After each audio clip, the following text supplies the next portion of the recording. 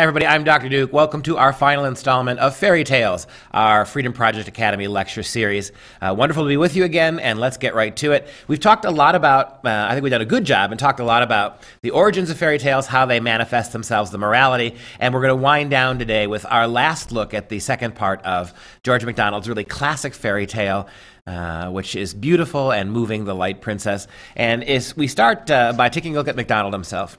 Luckily, MacDonald lived at the turn of the 19th century, and so we have some actual images of him, a photograph of MacDonald. He looks like the kind of guy that would write fairy tales like this. I mentioned before that he was a minister, rather a radical minister in his own way, devoted to the idea of Christ, the gospel idea of Christ, more than he was devoted to churches and congregations and buildings. He was dedicated to the radical love of Jesus Christ. And out of that radical love grew these fairy tales that he shared with his children. In fact, here we have the lion in winter, so to speak. This was MacDonald at the end of his life, being cared for, 1905, being cared for by his nurse. And you see there that those eyes have lost none of their curiosity and fire. Interestingly, in one of the most beautiful editions of The Light Princess that we have, one of the most beautiful illustrated versions of the story. It's been illustrated many times. It was even done as a Broadway show, The Light Princess, that was moderately successful in London and then again in New York. And so one of the most beautiful editions we have was actually illustrated by Maurice Sendak, the wonderful children's book illustrator who gave us, among other things, Where the Wild Things Are. And the illustrations of The Light Princess that Sendak did were really remarkable. I'll share a few of them with you now. You can really immediately see that this is the same pen that sketched the wild things. There you have the image of the baptismal curse. You have the image of the baptism curse. All right, there's Princess Make 'em Know It there, hovering over the baptismal font. There is the baby about to be baptized, our princess, and you can see the bishop standing to the right with his bishop's staff in his hand. Here is the princess floating, the floating princess. There she is in The Light Princess, and you can see that everybody's gathered around this. This is under the stairs, of course, with the servants, not the king and the queen. And there she is floating to the ceiling, a stick that's used to help retrieve her. And we have the Light Princess who has no gravity, who floats. And then we have this image. The one place where she felt that she could have some gravity was swimming. So there was this wonderful big lake immediately outside the castle, as we mentioned last time, and the fairy princess would have her servants, her attendants, put her into the water. And it's as if somehow the clothes that she wore became soaked, and that gave her a kind of gravity in the water, and it was her favorite place in the world, and she could swim like a dolphin, and so she would spend her days zipping back and forth underneath the water. And so we see the princess floating with no gravity, and we see her floating in the pond, in the pool outside of her castle, with the only place where she had any sense of weight. And that becomes the theme for today. And so, like all good fairy tales, in The Light Princess, you need a prince to come and ultimately pair up with the princess at the end of the story. And this prince came from thousands and thousands of miles away. He went on a quest to find a princess, as princes are wont to do. He needed to find the perfect princess for him. And so while he was traveling the world seeking a princess, the horse he was traveling with became too old and too tired. He ended up getting off on foot. He had lost most of his provisions. He was down to his last bit of money, and he literally had become kind of a peasant boy, searching the wilderness for a princess who would be a suitable mate for him as a prince.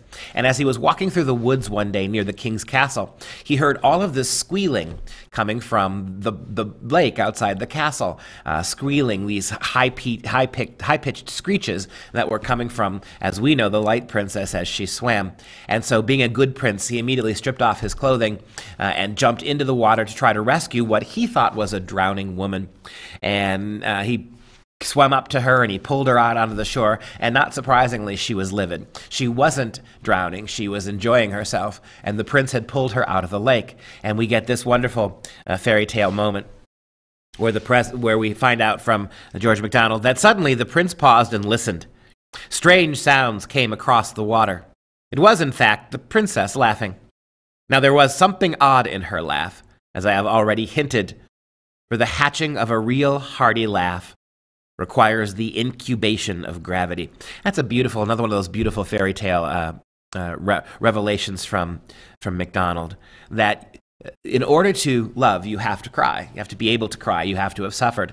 And in order to laugh, too, this is a revolutionary idea, I think, from MacDonald. In order to have a real deep laugh, a meaningful laugh, that laugh has to be incubated by gravity. And by now we realize that with all the other dozens of possible meanings for words like light and gravity, dozens and dozens of puns and wonderful quips about them, gravity has come to mean for MacDonald suffering, right? Weight, the weight of our fallen human existence.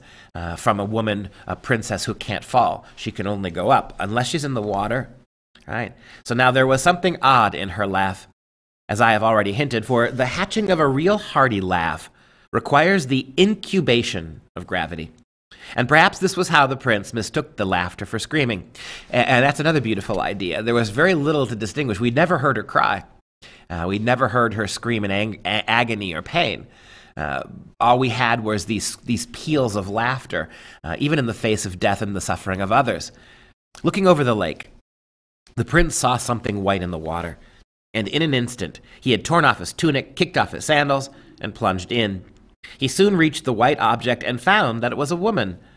There was not light enough to show that she was a princess, but quite enough light to show that she was a lady, for it does not need much light to see that. And so all night long, the princess would swim in this pool, and it was freedom for her. She was freed, given freedom from the terrible condition of weightlessness in the water. And so the prince, thinking he's doing a good deed, dives into the water, pulls her out, and ultimately makes a mess of it. And so, not surprisingly, the princess wants back in. And so we see in the next slide, the prince says to her, "Well, how am I to put you in?" And now that they're out and he's holding on to her so she doesn't fly away. "How am I to put you in?" The prince says. "That is your business," she answered quite snappishly. "You took me out. Put me in again." "Very well," said the prince. And catching her up in his arms, he sprang with her from the rock. The princess had just time to give one delighted shriek of laughter before the water closed over them both.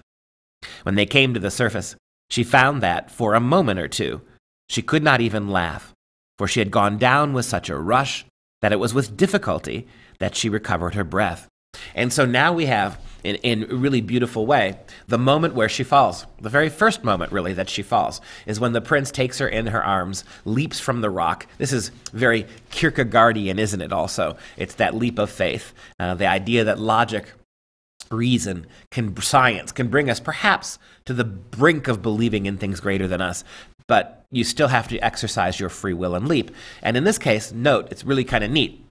She can't jump herself. She's not experienced gravity yet. She hasn't learned how to suffer. She hasn't cried yet. And so she can't take the leap herself, but the prince can take her in his arms, leap for the both of them, and in they fall. And that's a remarkable image, the fall. She has her fall, so to speak, in a incubatory way. How do you like falling in when they come to the surface, right? They both shoot to the surface of the water, and there they sit under the moonlight in the warm lake, drenched to the bone. And he says to her, "How do you like falling in?" "It seemed to me like going up," she said. And that's quite lovely too, right? What is falling for you and I, given her reversed gravity, is going up and moving higher, getting closer to where she ought to be as a human being. "How do you like falling in?" said the prince. "It seemed to me like going up," rejoined she. "My feeling," he said, "was certainly one of elevation too." And of course, the prince is talking about love, right? That he has already fallen in love with her. "My feeling was certainly one of elevation too," said the prince. "How do you like falling in?" the princess said to him. His response, "Oh, beyond everything," said the prince, "for I have fallen in with the only perfect creature I ever saw." Right, and you have that wonderful fairy tale moment where it's kind of love at first sight. This is in a traditional fairy tale. Would be love at first sight for both of them, but of course she can't love yet. And so her response to this, her response to the idea, right? "I like it beyond everything," the prince said, "for I have fallen in with the only perfect creature I ever saw." Her response, "No more of that," she says. I am tired of it." "Don't you like falling in, then?" said the prince. And her response, "It is the most delightful fun I've ever had in my life.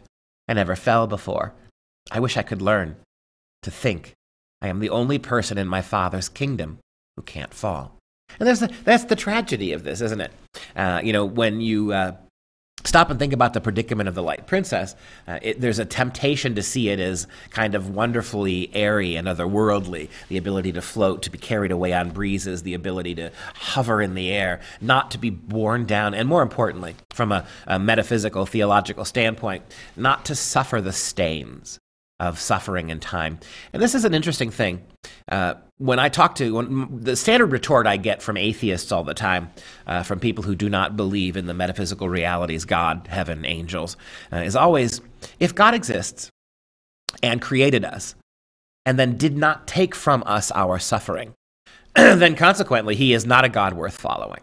That any God who took the trouble to create creatures, to care for them, to make them sustain life on this world, in this world. Any God who would do that and then allow them to suffer, to get diseases, to die, that God is an unjust God. And I think these fairy tales really understand the deeper reality. Given our choices, free will, the idea that we must choose God, we must choose the higher way, to have everything given to us, to be completely accommodated in every way, would mean we wouldn't need God. We would have become God. If God made us in such a way that we had his omniscience, his all-knowingness, his eternality, his lack of material substance, his freedom from time and pain and death, if that were the case, then he would have made us gods. And that's the big complaint, isn't it, by our modern atheist friends, that man should have been a god. If God made us, then he should have made us like himself. And that is terribly selfish, and that is terribly myopic, and it is terribly anti-fairy tale in its outlook. This idea here that the Light Princess is light isn't just the idea that she is light of body, but she's also light of soul, and the deeper things that make human life and any kind of relationship with God possible, she's lacking them through no fault of her own, but she's lacking them. And so if you go back to the slide, she said she's tired of that. "I don't want to hear that stuff from you." Don't you like falling in, then?" said the princess.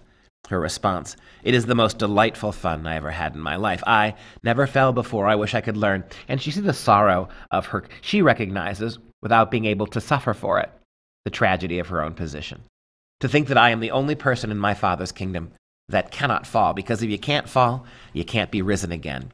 If you can't fall, then you can't be brought back either. And so, moving forward.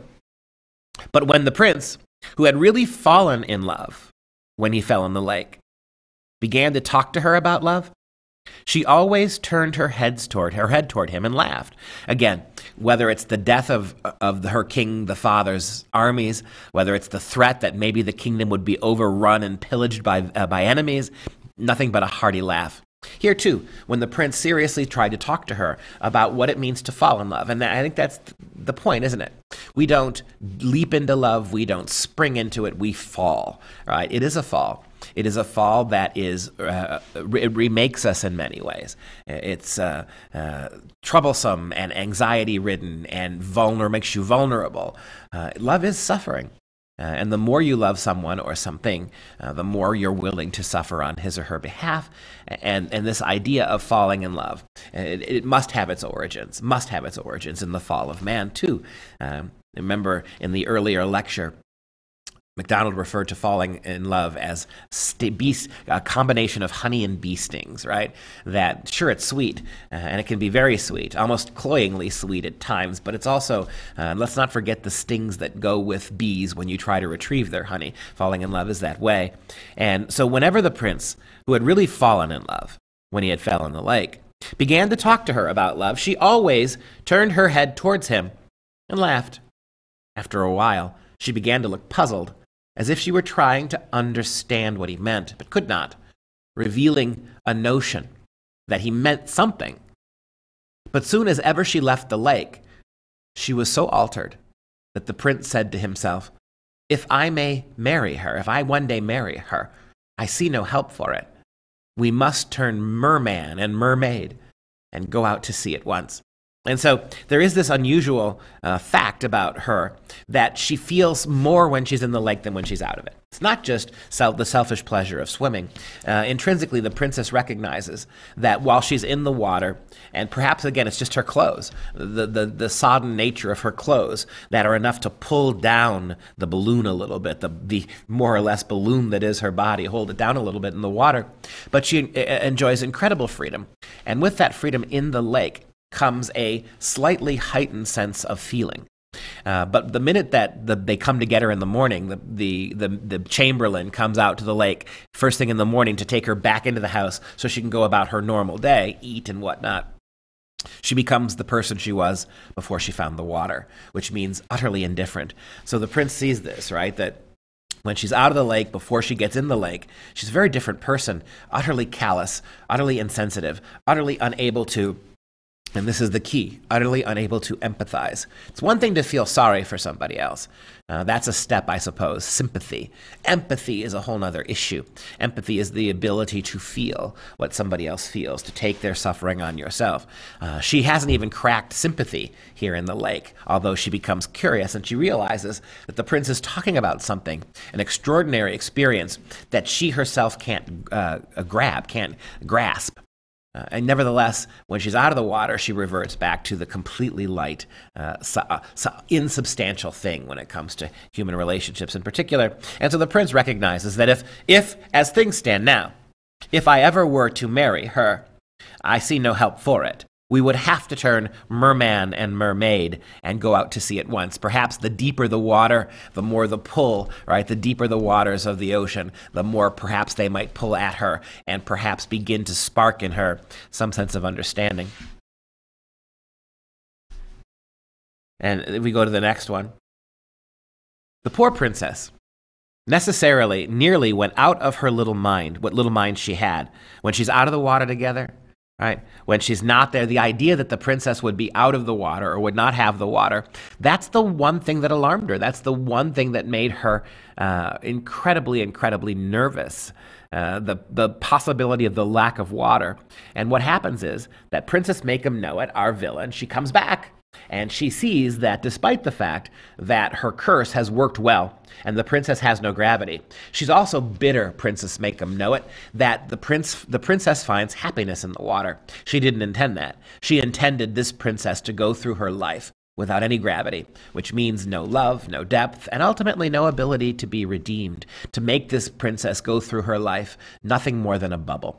And so when she finds, Princess Make-Em-Know-It, that the lake itself has become a source of some gravity to the princess, she devises a plan. She sneaks way under the caves beneath the lake, and she puts a spell on the lake. She attaches this little wicked snake creature, very much garden imagery, right? This serpent. She takes this serpent and she attaches it to a drain at the very bottom of the lake. And over the next weeks and weeks and weeks, this tiny little serpent begins to suck all the water through the drain, through the hole that Princess Make-Em-Know-It has created at the bottom of the lake. And the snake gets bigger and bigger. This serpent becomes huge with all the water. And on the surface, day by day, the level of the lake begins to recede, so that the rocks, after a while, you begin to see the rocks at the bottom, and the whole thing is drying up. And this is destroying the princess. It was the one place she felt any gravity, and the loss of the lake begins to weigh heavy on her. And so as we go back to the clip, the poor princess, as she saw this, the poor princess nearly went out of the little mind she had. It was awful to her to see the lake, which she loved more than any living thing, lie dying before her eyes.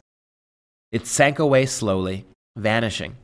The tops of the rocks that had never been seen till now began to appear far down in the clear water. Before long, they were dry in the sun. It was fearful to her to think of the mud that would soon lie there baking and festering, full of lovely creatures dying and ugly creatures coming to life, like the unmaking of a world. And how the hot sun would be without any lake, how hot the sun would be without any lake. She could not bear to swim in it any more, and she began to pine away. Her life seemed bound up with it, and ever as the lake sank, she pined the more. People said, She would not live an hour after the lake was gone. But still, she never cried. And we hear that refrain again and again and again throughout the book. But still, she never cried. And it's really remarkable when you think about it. There is something insufficient. If this was a modern day fairy tale, the lake would be a living thing, and it would be the source of life for her. You think about the kind of weird way we've allowed paganism to creep back into our culture. We're not breeding more atheists with all of this materialistic understanding of the universe. We're not breeding more atheists, we're breeding more pagans. We are reanimating the world. If you think about the global warming cult and how they have taken nature and animated again, this lake would have been the answer. The lake would have been the giver of life, but it's not enough. There's nothing in the created world that can give us the kind of gravity that we need to be able to understand the higher realities, particularly the reality of God. And so here the lake is dying, and she is somehow bound up with that lake, but that is not necessarily, it's a good thing that she has this little bit of gravity, but the lake is a poor substitute for what it is that she needs, and that's love. And that is particularly human love. And that is particularly human love that will give way to the love of God. That's that hierarchy there.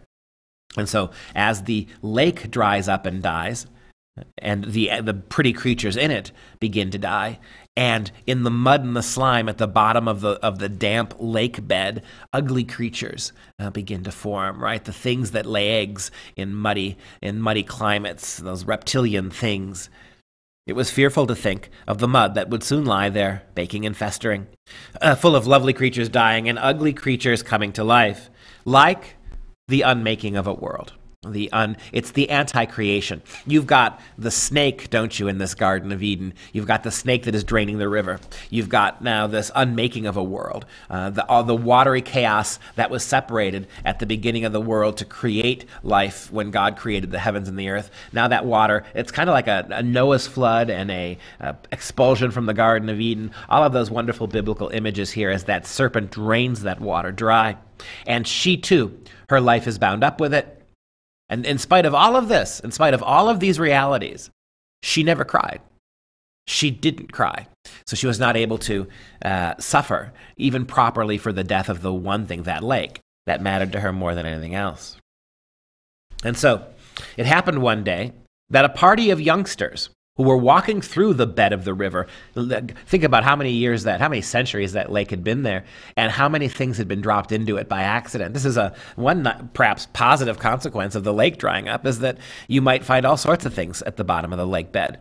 It happened one day that a party of youngsters found themselves on the brink of one of those pools in the very center of the lake that was left. It was a rocky basin of considerable depth. Looking in, they saw at the bottom something that shone yellow in the sun. A little boy jumped in and dived for it. It was a plate of gold covered with writing. They carried it to the king. On one side of it stood these words: "Death alone from death can save. Love is death, and so is brave. Love can fill the deepest grave. Love loves on beneath the wave." And that is a really quite beautiful little poem. And everything we've talked about so far in The Light Princess and in fairy tales generally can be summed up in those 4 lines. Death alone from death can save. That what saves us from death? Well, dying does. Dying saves us. It's a paradox, right? Because of the sacrifice of Christ, because of that selfless sacrifice of the only innocent being who ever walked the earth, God's own Son and co-creator of the universe. It was his death and then subsequent rise, his fall, so to speak, Christ's voluntary fall out in love. And what prompted this fall? What brought Christ down? It was love, his love for his creation. This voluntary love, this death, is what saved us, paradoxically, because Christ's death and his subsequent resurrection, his rise, got rid of death, made death only a window as opposed to a door. Made it something to pass through rather than a wall that can't be breached in any way. And so death alone from death did save. Love is death, and so is brave.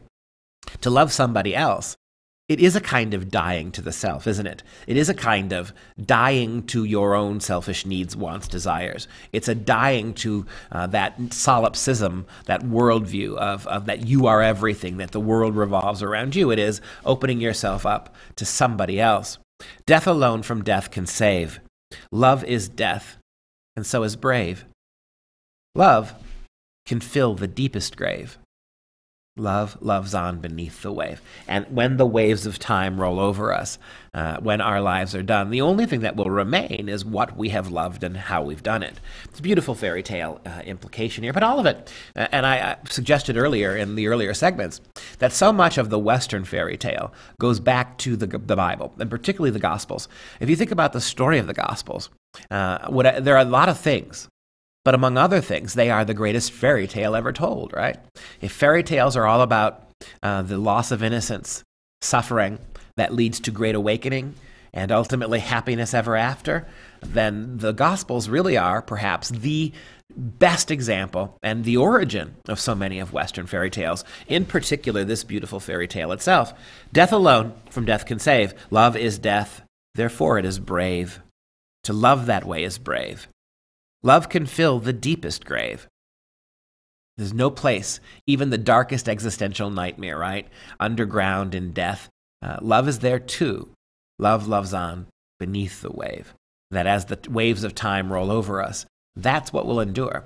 And it's that love that is like death, that is the salvation ultimately of us all. Now, of course, this was enigmatical enough to the king and the courtiers. This little poem wasn't as self-evident to the king and his court as it is to you and me, who've been talking for 4 consecutive hours. But the reverse of the plate, when they flipped it over, it explained the poetry just a little bit. Its writing amounted to this. This is what it said. If the lake should disappear, they must find the hole through which the water ran. But it would be useless to try to stop it by any ordinary means. There was but one effectual mode. The body of a living man could alone stanch the flow. The man must give himself of his own will, and the lake must take his life as it filled. Otherwise, the offering would be of no avail. If the nation could not provide one hero to give his life for the lake, then it was time the lake should perish. And that is a remarkable, remarkable piece of philosophy and theology. Take a look at it a little bit more closely. If the lake should disappear, they, the people of the kingdom, must find the hole through which the water ran. They must find the source of what drained the life away of the lake. But it would be useless to try to stop it by any other means. You can't fill it with what's in the hole, the existential hole in humanity, right? What is our existential hole? That which we can't fill. It's the absence of God, isn't it? In the Garden of Eden, we had God with us. We're told in the Bible that God walked with Adam and Eve in the garden. They saw his face. They knew him. They could speak to him directly without any priests or ministers or intermediaries. They were with him. And since the fall of man, since that fall where Adam and Eve chose selfish love, love of self over love of God, right? The only love, ultimately, that can raise dead things to life, and death was brought into the world, there's been a perpetual hole in the human soul. We can fill it with all sorts of things. We can fill it with family and with children. We can fill it with money and power. We can fill it with pleasure and leisure, and that hole never gets filled. Because that's the way we were made. We were made for God. We weren't made for this world. So all the things of this world, and that includes human love, that includes husband and wife, mother and daughter, all of that too, as ultimately potentially satisfying as it can be, it's not enough to fill the existential hole of which only God can. And what was it that in our fallen human lives that stepped into the breach that could possibly fill that hole? And that was the coming of Christ. Right? And that's the sacrificial victim, that until one innocent one was sacrificed to pay the ransom for us who are guilty, that hole could never be fixed, that wall could never be breached between our world and his, and that's the beauty of it. And you see this again here. If the lake should disappear, the people of the kingdom must find the hole through which the water ran. We must identify what's missing in our lives. What is it that makes everything else make sense? Even human love, even the love between a husband and a wife, between parents and children, even that love is a shadow of what it could be if it's not first run through, sifted through love of God. If the love of God is there, then all human loves become blessed loves.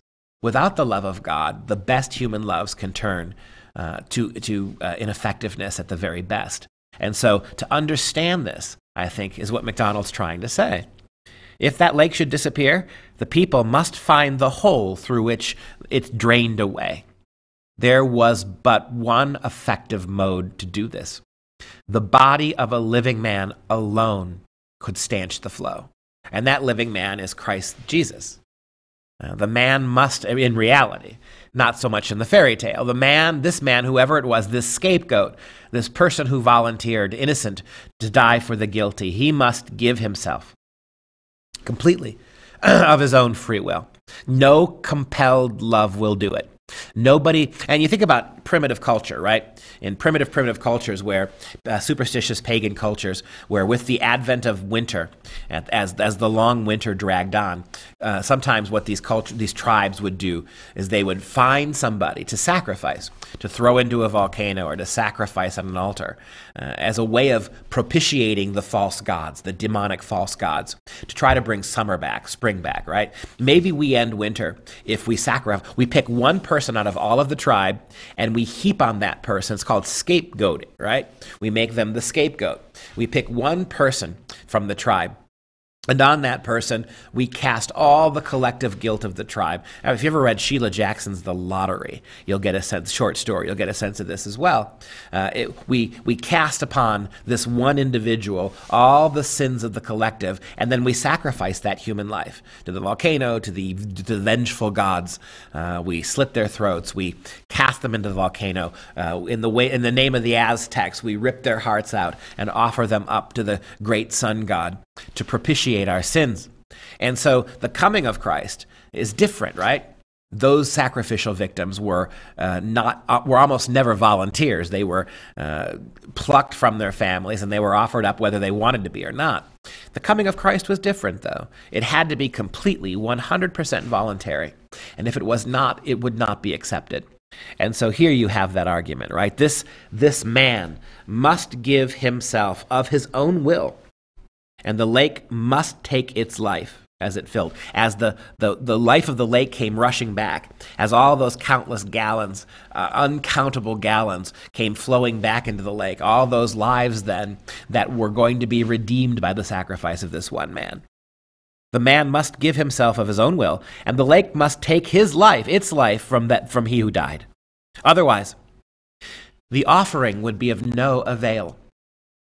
And if humanity could not find that hero, if there was no hero for humanity, then it was time they all should perish. There's a great scene in Milton's Paradise Lost, which is about this. The rebel angels, Satan and the rebel angels have revolted. Adam and Eve are in the Garden of Eden. Satan has succeeded in corrupting Adam and Eve, or participating in their corruption, corrupting their free will so that they choose badly. And now, justly, because that was what the promise was, justly they have chosen death. But the Father in heaven gathers around all his remaining loyal angels and asks them, how can we find a way to get beyond death? I can't, God said. I will not. I cannot remove the curse of death. That is the curse of the abuse of their freedom. But can we find a way? Can we find somebody? Is somebody willing to sacrifice themselves for mankind? He asks all the angels, from Michael and Raphael and Gabriel at the very top, all the way down to Abdiel, the smallest of all the angels. And all throughout heaven, there is nothing but silence.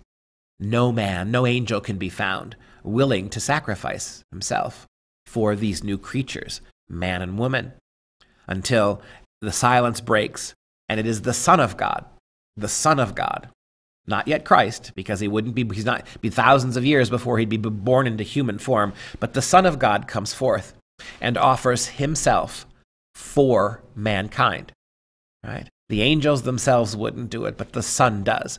And it took a mediating act like that to be able to break down the wall that separates us from God, a wall we built, he didn't, and allow us now, through dying, to come back to him. And if you look again at the language, whoever this man was, he must give himself of his own will. And the lake must take his life as it filled. Otherwise, that offering would be of no avail. If the nation could not, if the human race in this case could not find one hero willing to sacrifice for it, then maybe it was time that we all should perish. And the only one capable of that sacrifice was Christ. In the fairy tale, it's different, of course. It's mediated, and that becomes the prince. And so here is the prince reasoning to himself. He knows what the plate, the gold plate says. So here's the prince's thought process now. Should he help the princess? Quote, he says to himself, "She will die if I don't do it, and my life would be nothing without her. So I shall lose nothing by doing it.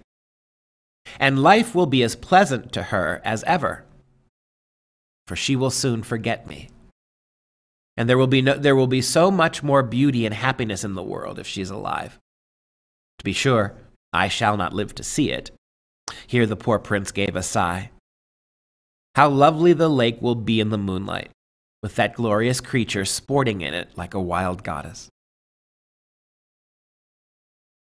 And so you think about that passage there, it's quite moving. He being very, very rational, right? Well, if I don't do, no other man could be found throughout the king's kingdom. No other man, including the king himself, I would add, was willing to voluntarily drown to save the daughter, to save the princess. And so he reasons to himself that she'll die if I don't do it. And what would my life be without? That's the suffering of love. That's how love is death in the poem, right? Without her, my life becomes a dead thing. Without her love, my life dies. That's how love is death. She will die if I don't do it, and life would be nothing to me without her. So I shall lose nothing by doing it. Meanwhile, for those who remain alive, life will be as pleasant to her as ever. She will be happy. Her happiness, even though she'll forget me, and this is the tragedy, right? She will forget me because she doesn't know how to love, and she doesn't know how to sympathize, and most importantly, she cannot empathize. And so she will surely, in the same way you make the argument, how have we forgotten? How have we in the world, how have we who call ourselves Christians, routinely on a daily basis, how have we forgotten the sacrifice made by Christ for all of us? In our moments of depression and anxiety and anger and foolishness and selfish comfort, we forget daily, right? We forget daily. In this country now, we have one day dedicated on the year to give thanks, one day of Thanksgiving. And that's become occupied by turkey and overeating and NFL football games, right? How much time do we spend giving thanks on Thanksgiving versus those other rather mundane pursuits? And so, like the world that forgot God, remember in the opening of the Gospel of John that we just recently did a talk on, right? That the Word, Christ is the Word entered the world knew him not. He was light, as in the light princess. He entered the world, and the darkness did not know him, right? It's that same thing here with the prince's reasoning. She will die if I don't do it, and life would be nothing to me without her. So I shall lose nothing by doing it, and life will be as pleasant to her as ever, and she will soon forget me. And there will be so much more beauty and happiness in the world if she's allowed to live. To be sure, I won't see it. And here the poor prince gave a sigh. How lovely the lake will be in the moonlight, with that glorious creature sporting in it like a wild goddess. It is rather hard to be drowned by inches, though. That's a tough way to die, the prince says, to be at the bottom of the lake as the water slowly rose. It is rather hard to be drowned by inches, though. Let me see. That will be 70 inches of me to drown. Here he tried to laugh, but really could not. The longer the better, however, he resumed.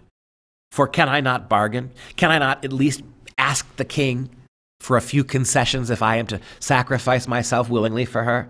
For can I not bargain that the princess, she will have to be beside me the whole time? So I shall see her once more. Kiss her, perhaps. Who knows? and die looking in her eyes. That would be no death. At least I shall not feel it. And to see the lake filling for the beauty again. To see the lake filling for her. All right, I am ready. That's really quite lovely, right? This calculation. Beautiful. And think about this too. Now, this is lessons for adults. Now, this fairy tale is adult stuff, but it's also a beautiful story for kids. You read your kids this story, they're going to be absolutely enchanted by it. And they may not be able, at 6 or 7 years old, or 5 years old, they may not be able to grasp the theology, but they will intrinsically understand the nature of the sacrifice. That's how fairy tales teach little kids difficult lessons, even profoundly theological lessons that their little minds can't grasp yet. It instills it in their hearts. And so the beauty of the story is here, right? His love for her. I'm going to die, and inch by inch I will be drowned. But if that's going to happen, why can't I bargain with the king? Why can't I make sure that she's there with me the whole time? Who knows? Maybe she'll kiss me. Maybe I'll die looking into her eyes, and that really wouldn't be death at all. I'm ready, he says. And here's the princess. Now the kingdom rejoices. The king and his queen, they're thrilled. They found somebody. Even the princess recognizes this. When the princess heard that a man had offered to die for her, she was so transported that she jumped off the bed, feeble as she was, and danced about the room for joy. She did not care who the man was. That was nothing to her. And again, before you're too harsh on the princess, she had no gravity. She was cursed, like we're all cursed. We're cursed. That it's the stain of iniquity on us. It's, for lack of a better word, it's our original sin, isn't it? She's cursed. She did not care who the man was. That was nothing to her. The whole needed stopping. And if only a man would do, why then take one? In an hour or two, everything was ready. Her maid dressed her in haste, and they carried her to the side of the lake. When she saw it, she shrieked because it was so dying, and covered her face with her hands. They bore her across the mud to the stone, where they had already placed a little boat for her. So there, at the center of the lake, where they found that gold medallion, there's where the hole was. The prince was going to have to insert his feet into that hole, right? And while the water came back, and she in a little boat, because as the water came rushing back in, the boat would rise, right? She in a little boat got to stay was ordered to stay by the prince's side. That was the condition of the prince doing this. They bore her across to the stone where they had already placed a little boat for her. And as the lake begins to fill, slowly, slowly, inch by inch, the water comes running back in, right, starting at the lowest point and rising. Now, the prince creates a song for her. He sings to her a song, and the song is absolutely gorgeous. Give you a little taste of it. There, so you see the image, right? The water's beginning to rise. She's there by his side because she has to be. Oh, the other thing the prince demanded, that not only, because this was going to take a long time, inch by inch the water was going to come back, and this is a huge lake. It used to be a huge lake. So it was going to take a while for him to die. It was going to take days and days. And so what the prince requires is not only that the princess be by his side the entire time, but that when necessary, she would feed him a little bit of wine, a little bit of biscuit, all right? Some biscuit and some wine. And so as the water slowly begins to return, begins to rise, she's talking to him, keeping him company. When necessary, she'll feed him a little bit of bread, a little bit of wine, and then he sings to her. And the song is lovely. As a world that has no well, darting bright in forest dell, as a world without the gleam, the downward going stream, as a world without the glance of the ocean's fair expanse, as a world where never rain glittered on the sunny plain, so, my heart, thy world would be, if no love did flow in thee. That's really remarkable. What would the human heart be like if the capacity for sacrificial love didn't exist? If all love was selfish love? And this is a really bad warning, a dire warning for the modern world. As we become more scientifically gifted, as we become more materially comforted, as we have more stuff, we have become a technology, a culture in love with technology, not in love with people. We have become a culture driven by tech, not driven by love. What would the world be like if the idea that love requires sacrifice, even to death? The postmodern atheist does not believe that anymore. In our postmodern culture, suffering for love is not an option. Suffering is the enemy. Suffering must be eradicated. And that means not letting babies be born if they're not going to have the quality of life we think they should have. Euthanizing people now simply because they're just depressed and don't want to live anymore. There's no sacrificial love there. The easiest thing in the world to do to people who suffer is put them to death. It's the easiest thing in the world to do, and we call it mercy. Go back to the poem for a second. What would the world be like if the possibility of suffering for love didn't exist? What would mankind's fate be if there was no option for the Son of God to suffer in love for us?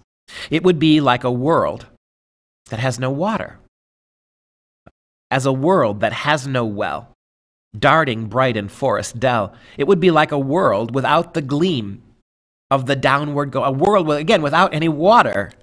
It would be like a world without the glance of the ocean's fair expanse. It would be as a world where never rain glittered on the sunny plain. Such my heart, the prince says, such my heart would be, if no love ever did flow in thee, he says to her. And she can't love. His death is required, perhaps, to make her at least love the lake, which would come back. And if you go to the end of the poem, lady, he says to her, keep thy world's delight. If the only thing in this world you love, you don't love. Remember we saw that passage last time. She loved the lake much more than her mother and father. She loved the lake much more than the prince. It's all she knew because it was the only thing that gave her some modicum of weight. And so he says to her, lady, keep thy world's delight. Keep the waters in thy sight.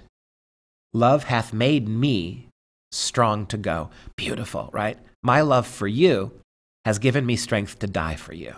That's love is death, right? Lady, keep thy world's delight. Keep thy waters in thy sight.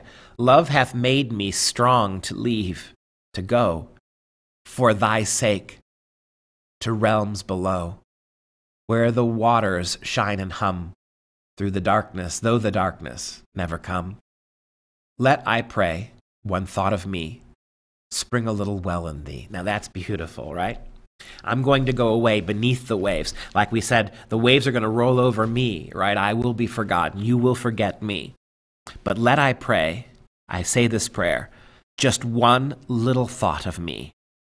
Let that become a tiny spring, a little well in you, in thee, so that you'll remember, lest thy loveless soul be found like a dry and thirsty ground. Here's hoping that my death for you, that my sacrifice for you, will cause you to remember me, even just a little bit, that there is some little spring of hope in that dry soul of yours. And that is the Christ story, isn't it? That's the story. You think about all these thousands of years since the death and resurrection of the Savior, and how, again, even those of us who know the story and who call ourselves his, how little time, how little is the spring of love for him in us? How little is that reservoir of water, of tears for him in the course of our daily life and all of our pleasures and our worldliness? Go back to the clip. Lady, keep thy world's delight. Keep the waters in thy sight. Love hath made me strong to go for thy sake to realms below, where the waters shine and hum, through the darkness never come. Let, I pray, one thought of me spring a little well in thee, lest thy loveless soul be found like a dry and thirsty ground. The landscape of our human emotions would be an arid desert without that love of Christ, and there would be no compensation for it. All such love would go away. And again, I warn you, as we as a material culture move farther away from sacrificial love, notice how arid and sterile human love becomes. There is nothing more arid, dry, sterile, and ultimately barren than liberal progressive love, the love of the materialist, atheist progressive. You love as groups, you love from afar. Love means killing, love means aborting, love means euthanizing. Love means that somebody else suffers for love, not you. And so what happens in the story? I love Maurice Sendak's illustration of this moment.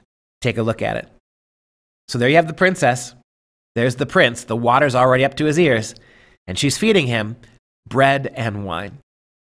In other words, she's feeding him the body and blood of Christ without even knowing she's doing it. Sendak recognized that the biscuit and the wine that sustained the prince while he was suffering was indeed God. And so there's the princess, not knowing what she's doing, feeding him wafer and wine. And it's a beautiful, beautiful image as he suffers for her. And if we move forward. So the water grew and grew and rose up and up on the prince. And the princess sat and looked at him. She fed him now and then. The night wore on. The waters rose and rose. The moon rose likewise higher and higher and shone full on the face of the dying prince. The water was up to his neck. "Will you kiss me, princess?" said he, feebly. All of his nonchalance was gone now. "Yes, I will," answered the princess, and kissed him with a long, sweet, cold kiss. That's interesting, right? The only way she can kiss is coldly. There can be no feeling, no suffering behind it. "Will you kiss me, princess?" said he feebly. The nonchalance was all gone now. "Yes, I will," answered the princess, and kissed him with a long, sweet, cold kiss. "Now," said he, with a sigh of content, "I die happy. Consummatum est," right? It is finished, Christ said from the cross. That moment that he suffered all that he could suffer, shed every drop of blood that he could shed. And interestingly, for the light princess, it's not just every drop of blood that Christ shed, the Gospels tell us, but every last drop of water too. You remember when the centurion took his spear and pierced the side of Christ on the cross? The last few drops of blood and then bloody water seeped from the side of the Savior, and he was done. Consummatum est. He had finished his sacrificial love. "Will you kiss me, princess?" said he feebly. The nonchalance was all gone now. "Yes, I will," answered the princess, and kissed him with that long, sweet, cold kiss. "Now," said he, with a sigh of content, "I die happy." He did not speak again. The princess gave him some wine for the last time, but he was past eating. Then she sat down again and looked at him. The water rose and rose. It touched his chin. It touched his lower lip. It touched between his lips. He shut them hard to keep it out. And the princess, she began to feel strange.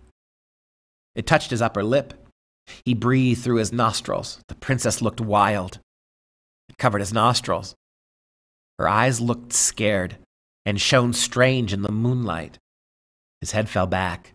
The water closed over it, and the bubbles of his last breath bubbled up through the water. The princess gave a shriek and sprang into the lake. This is the moment, right? This is the moment that it dawns on her. She sees what happens to him, and now she gets it. The only thing that could make her react this way is the birth of real love in her heart, love that is sacrifice. In a much less serious fairy tale, think about how the Grinch stole Christmas. Up on Mount Crumpet, the evil Grinch comes and steals all the Christmas presents, right? And he thinks that because the Whos are so materialistic, right? Little Whos down in Whoville, all they want is presents and toys. He thinks that by stealing their Christmas, he has broken them. He's going to cause them to suffer.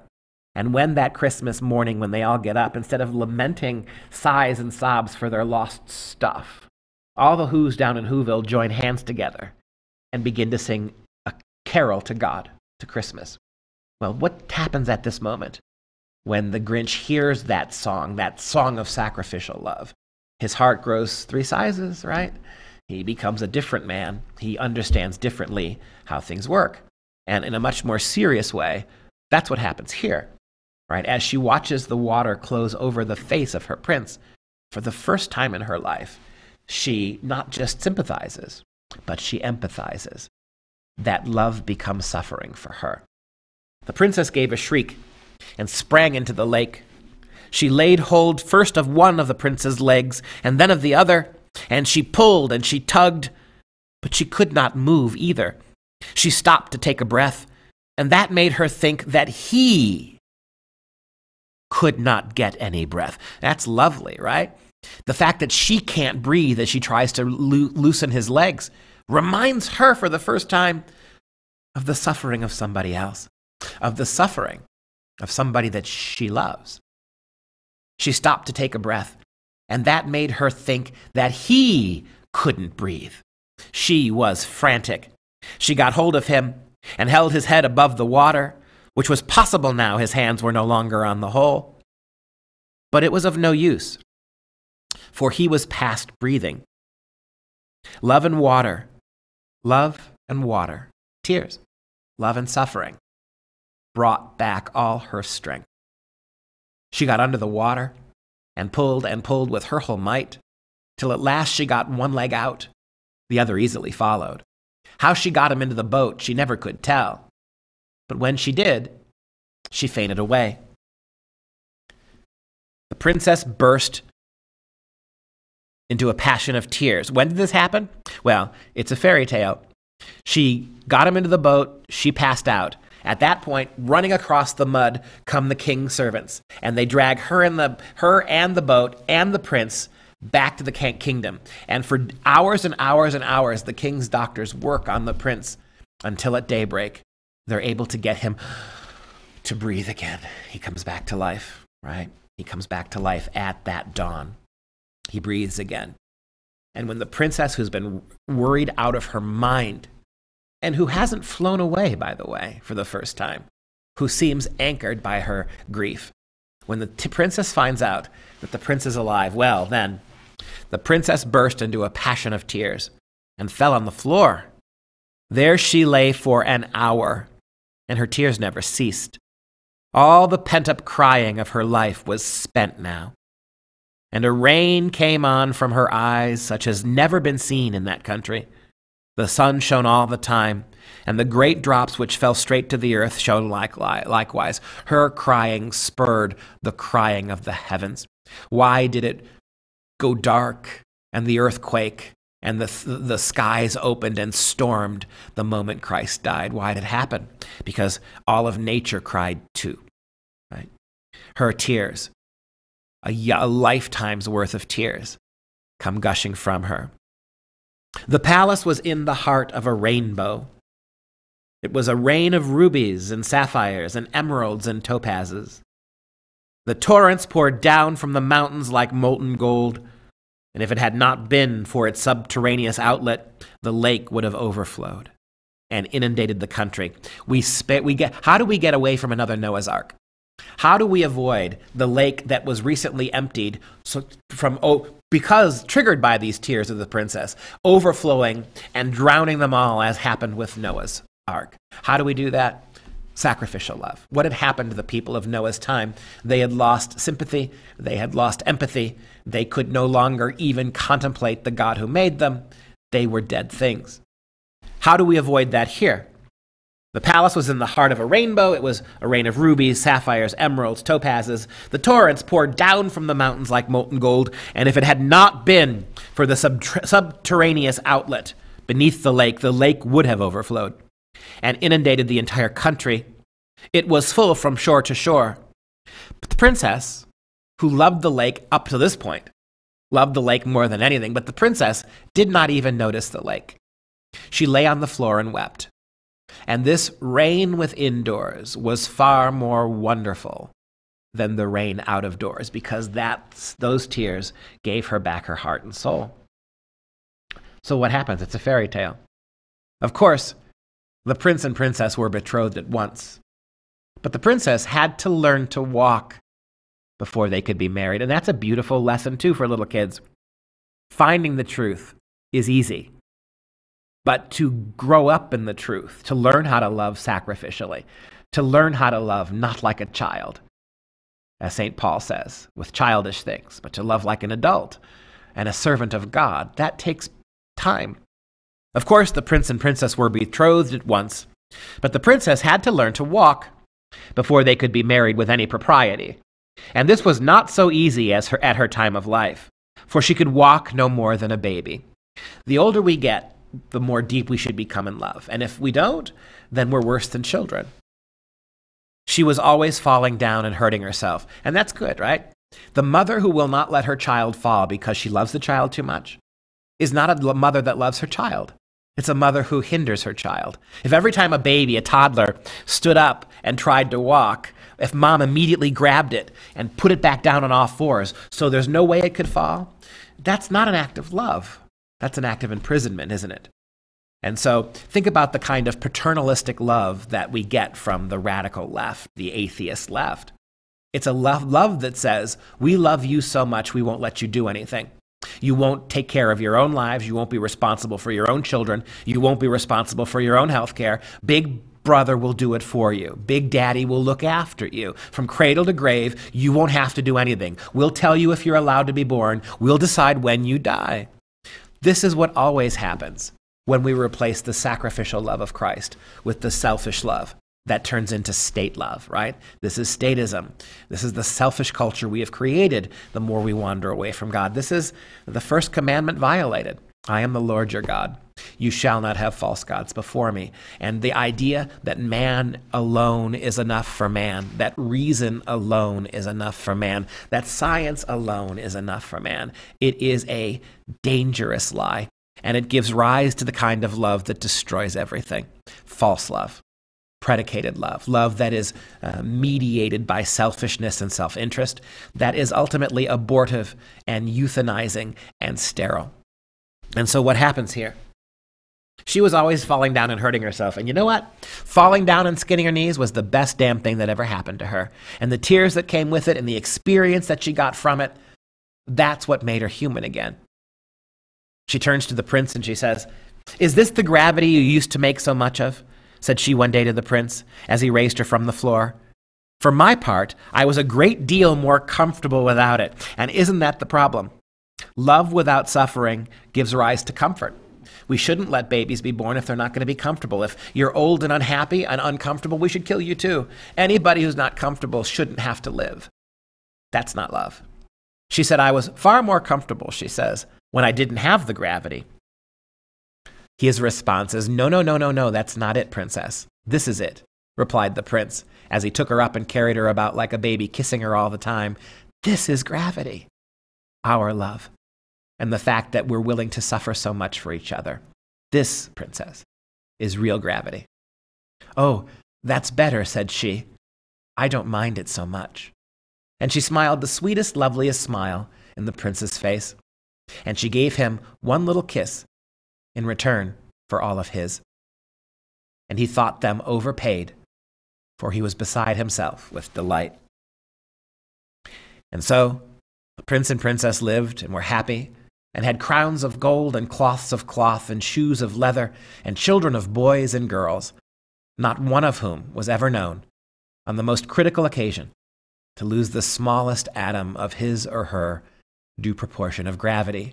Their kids grew up knowing and loving the right way. And as we close, we see George MacDonald reading fairy tales to his kids. Interesting father he would have been to teach those kids so well. Reading to his own kids his own fairy tales.